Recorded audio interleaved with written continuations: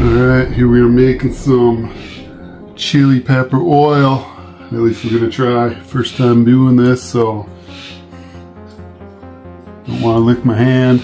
So got a whole bunch more here. Okay, got it simmering in oil. Now we're adding some garlic. Got some black peppercorns in there. You take the lid off. That steam going and you go, oh, that spiciness. Oh yeah, it just burns your nostrils. Burns your throat.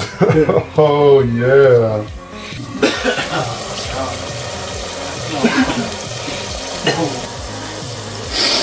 Oh yeah, there we go. I think it's almost done.